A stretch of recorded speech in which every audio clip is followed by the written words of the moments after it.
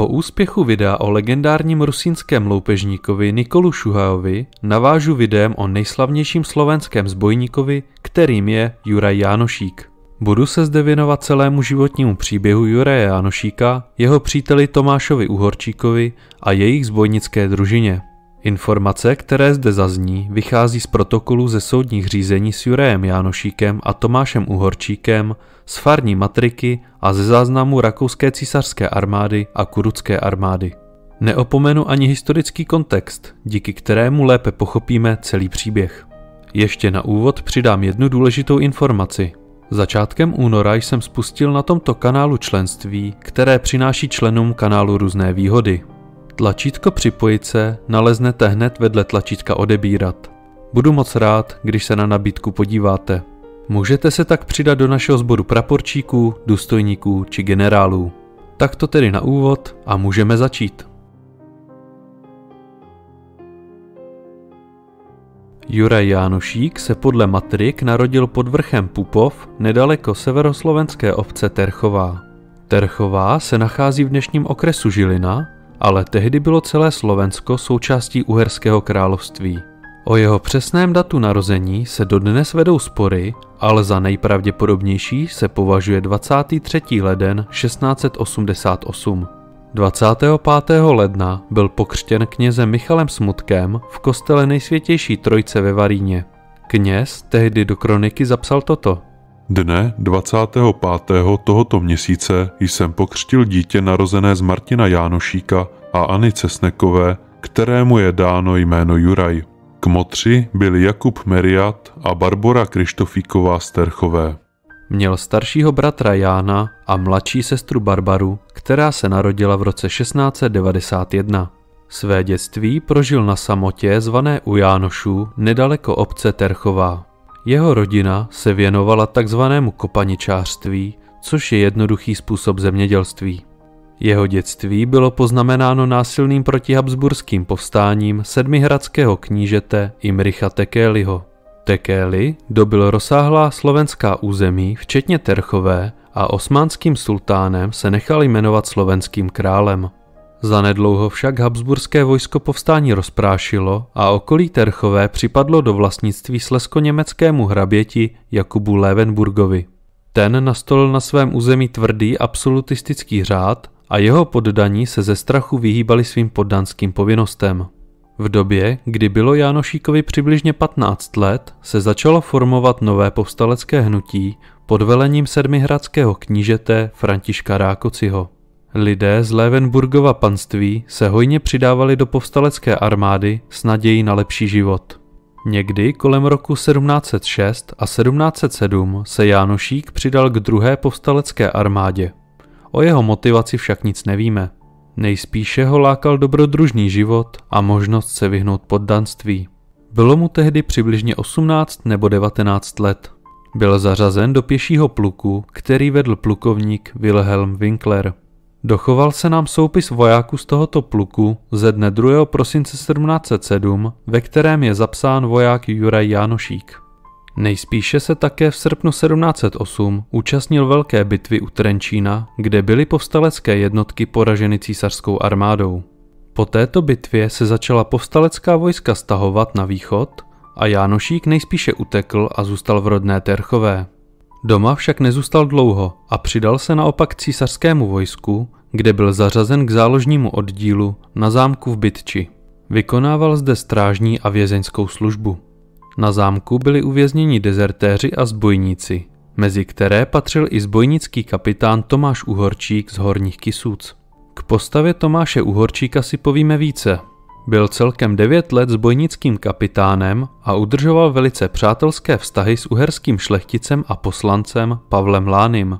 Podle určitých indicí se lze domnívat, že svoji zbojnickou činnost nevykonával úplně z přesvědčení a spíše se toužil usadit.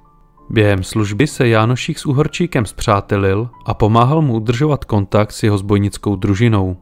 V císařské armádě Jánošík dlouho nepobyl, jelikož ho jeho rodiče na podzim roku 1710 z armády vykoupili.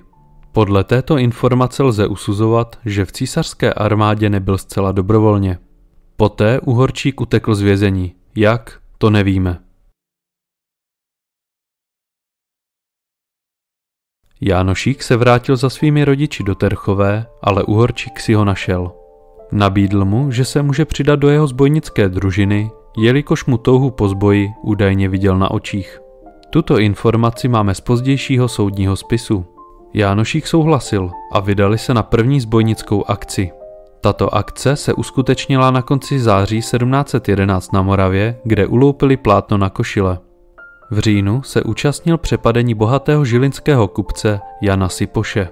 Již v listopadu Jánošík zastupoval Uhorčíka a vydal se s družinou na Moravu do Vsetína, kde přepadli židovské kupce. Před zimou 1711 se Uhorčík oženil a po konfliktech s jiným členem družiny odešel do Klenovce, kde si změnil jméno na Martin Mravec. V Klenovci se stal ku podivu obecním strážníkem. Uhorčík před svým odchodem jmenoval novým kapitánem družiny Jánošíka. Sice nebyl služebně nejstarší, ale měl prý skvělé velitelské a organizační schopnosti. Co se týče vnitřní organizace zbojnické skupiny, tak v této oblasti se nedochovaly skoro žádné písemnosti. Nevíme, jakým způsobem byli vybíráni uchazeči a jakým způsobem probíhalo přijímání důležitých rozhodnutí, nebo volba kapitána. Podle dochovaných pramenů však víme, že dostat se do Jánošíkovy zbojnické družiny nebylo snadné a kandidáti byli pečlivě vybíráni. Pokud byl žadatel přijat, musel složit tuto přísahu. Přísahám věčnému Bohu, svaté Trojci, Panence Marii a všem božím svatým, že své tovaryše nevyzradím, neobelžu a neopustím, ani ve štěstí, ani v neštěstí. Tak mi Pán Bůh pomáhej.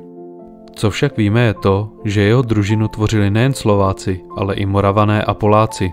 Dále víme, že družina zbojničila od konce dubna přes léto až do konce září. Přes zimu se ukrývali buď nedaleko Terchové, nebo v Kokavě nad Rýmavicou, odkud často navštěvovali Uhorčíka. V té době se ani války přes zimu nevedly, jelikož tehdy nebylo logisticky možné přes zimu zásobovat vojska. Zbojničili v Trenčínském, Nitranském, Turčianském, Liptovském, Oravském a Malohonském okresu a taktéž ve Slezsku. Nyní si uvedeme několik případů jeho zbojnických akcí. Kdesi v Žiarských vrších přepadli zemana Pavla Révaje, který jel se svojí ženou na svatební cestu. Ukradli mu mimo jiné šavly, pušku a stříbrné nitě. U Královan přepadli manželku evangelického kněze Andreje Brosika z Liptovského Jána, které ukradli peníze a oblečení. Opakovaně přepadli Jána Sipoša, kterému ukradli sukna a plátna, které prodali na Moravě. V Kremnických vrších přepadli zemana Jána Radvanského, který jel na pohřeb generálovi Štefanovi Petrocimu. Tuto informaci se dozvěděli od místního pošťáka. 4.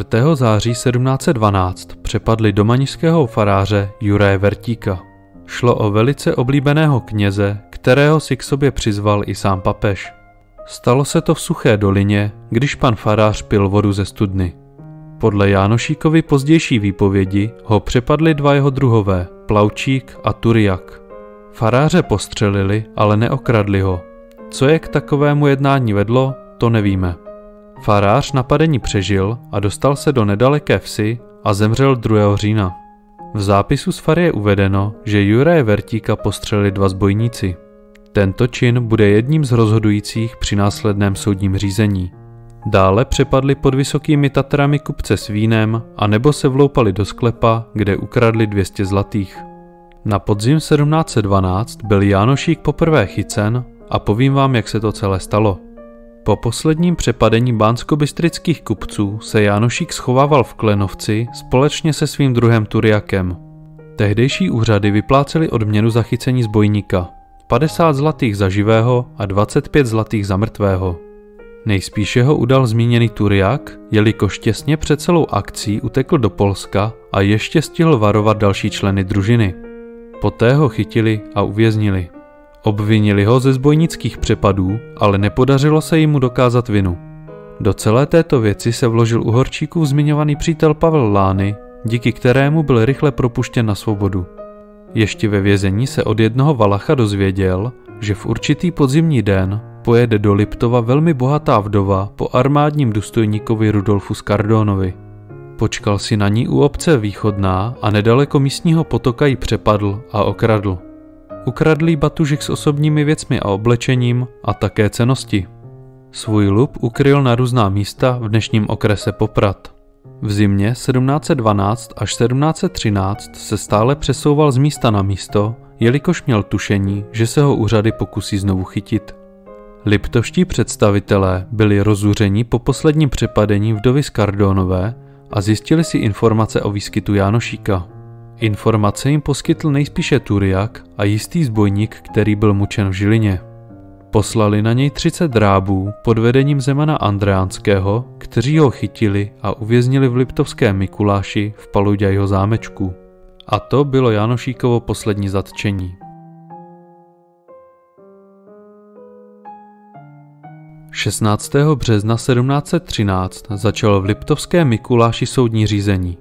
Soud vedl liptovský župan, dnešními slovy hejtman, kterého zastupoval podžupan Ladislav Okoličány a žalobcem byl prokurátor Alexander Čemický. Na druhé straně stal Jánošík a jeho obhájce Baltazar Paluďaj, který mu byl přiřazen ex ofo. Souzen byl podle zákona, který se jmenoval tripartitní dílo slavného zvykového práva Uherského království. Tento zákon vznikl v roce 1515 a následně byl doplněn v letech 1625 a 1655 královskými dekrety.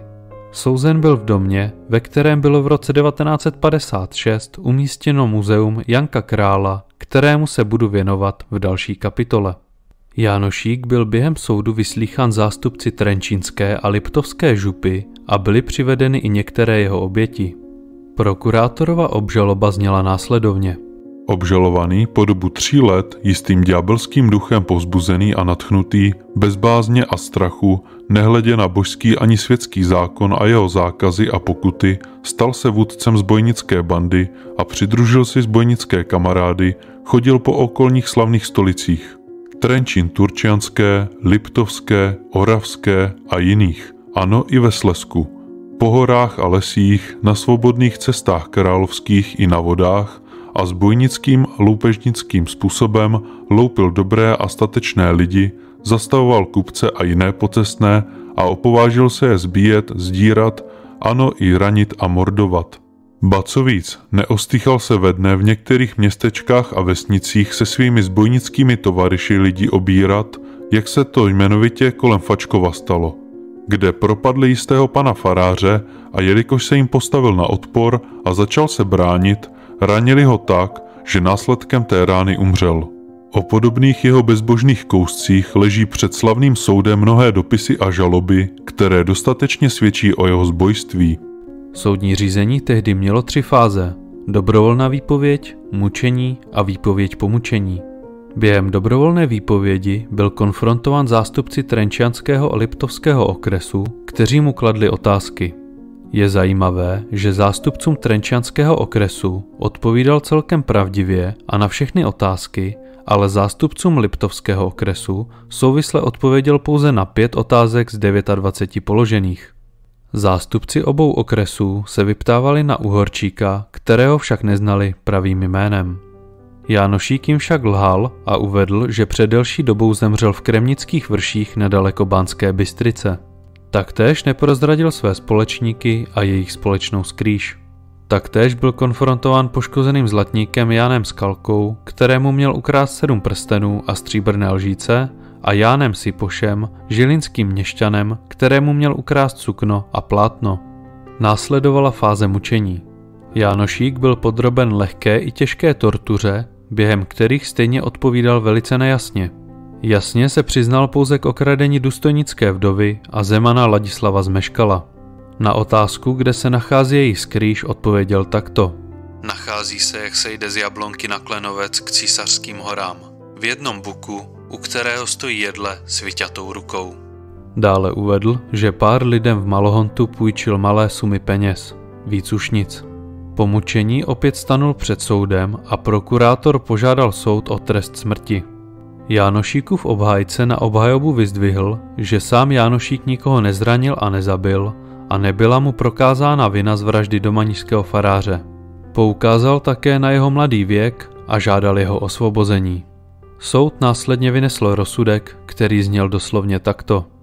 poněvadž obžalovaný Juro Jánošák, zavrhující přikázání jak božské, tak také zákon zemský, před 2 roky dal se na zbojstvo a vůdcem aneb hejtmanem takovým se učinil, který s těmi tovaryši svými na cestách zastavující lidi ostatek připravili, ano, jako z jeho vlastního vyznání zdá jeho tovaryši, kde on také byl přítomen, pana Pátera z Domažice postřelili a bezbožně zamordovali. Taktéž i jiných než jest předepsané špatných skutků se dopustil. Proto pro takové špatné účinky a přikázáním přestoupení má být nahák na levém boku přehnutý a tak například jiných takových zločinců má být zavěšen. Byl tehdy odsouzen k zavěšení na hák, což byl trest smrti pro poddaný lid. To probíhalo tak, že odsouzený byl pod žebra napíchnutý na železný hák a vyzdvižen pod šibenici. Šlo o velice bolestivou a pomalou smrt.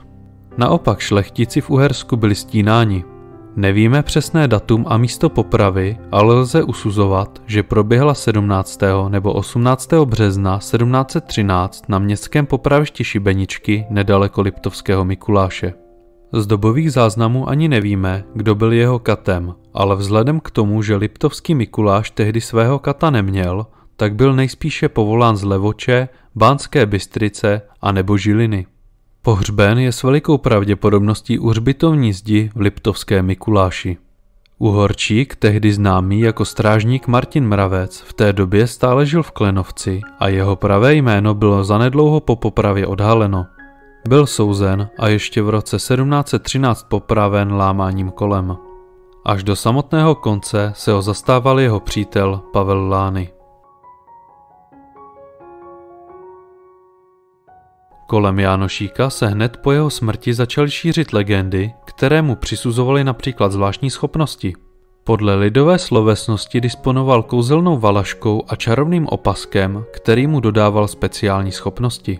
Podle legendy okrádal bohaté šlechtice a svůj lup rozdával chudým. Největšího rozmachu se zbojnictví v Horním Uhersku a v Karpatech dočkalo v polovině 18. století, kdy se o zbojnících vyprávěly příběhy, pěli písně a recitovali básně. První zmínku o Jánošíkovi v tisku nalezneme v Banskobystrických novinách z roku 1785. Článek měl titulek Znamenitá kázeň jednoho kazatele za duši hlavního zbojníka Jánošíka. K odhalení spisového materiálu popisující Jánošíkův soud a tedy i jeho skutečný život došlo v podstatě náhodou. 22. října 1829 byl ve Vrbici veřejně popraven zbojník Matěj Tatarka. Tuto událost sledoval i kulturní pracovník Gašpar Fejer Patáky Belopotocký. Ten se začal více zajímat o zbojnictví na Slovensku a v Liptovském soudním archivu narazil na spis Juraje Jánošíka. Ten ho natolik zaujal, že o něm mezi léty 1832 a 33 napsal článek s názvem O zbojství Jura Jánošíka Jináče. Svůj badatelský odkaz následně předal básníkovi Janku Královi, který pod dohledem Belopotockého provedl přepis spisového materiálu. Ten je dodnes uložen ve Slovenském národním muzeu v Martině. Originály se však v průběhu 19. století záhadně ztratily. Legendární příběh stvořilo zejména slovenské národní hnutí Štúrovci v polovině 19. století. Vytvořili z Jánošíka romantického hrdinu, který bojoval za práva slovenského národa proti maďarským pánům. Velice známou romantickou báseň o Jánošíkovi s názvem Smrt Jánošíkova publikoval v roce 1862 slovenský spisovatel Ján Boto. V době socialismu Jánošík zase posloužil jako chudý lidový hrdina bojující proti feudalismu. Podle dochovaných písemností však víme, že ho většina obyvatelstva spíše pokládala za obyčejného zločince. Nyní však žijeme v době, která nám umožňuje se na tyto historické postavy dívat bez ideologických nálepek. Postava zbojníka Jánošíka se objevuje taktéž v pověstech jihopolského regionu Podhalí, podle kterých zbojničil i v Polsku. Zde je tato legenda natolik rozšířená, že polská televize natočila v 70. letech televizní seriál Jánošík. V roce 2019 se vyjádřila k Jánošíkovi slovenská spisovatelka Mariana Solčanská takto. Jsem přesvědčená, že pokud ho ostatní zločinci akceptovali jako svého vůdce, musel být mimořádně chladnokrevný, brutální a schopný mimořádných strategií i zločinů.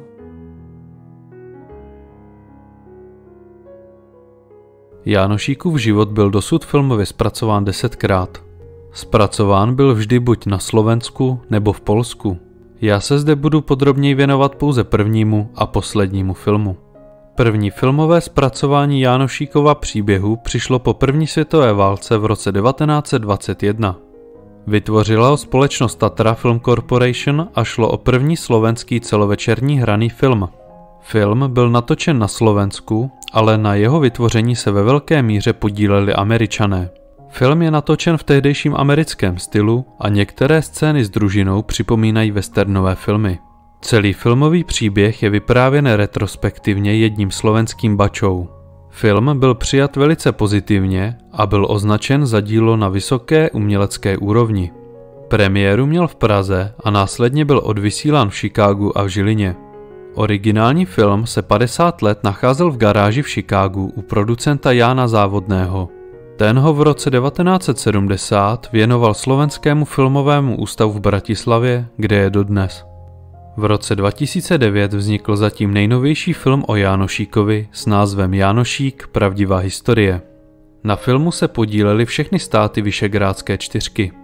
Film je na rozdíl od předchozích zpracování více očištěn od legend a více popisuje Jánošíkův skutečný zbojnický život. Film je zaměřen pouze na zbojnickou linku jeho života a jeho dětství a službě v armádě se příliš nevěnuje. Hlavní roli zde stvárnil známý český herec Václav Jiráček.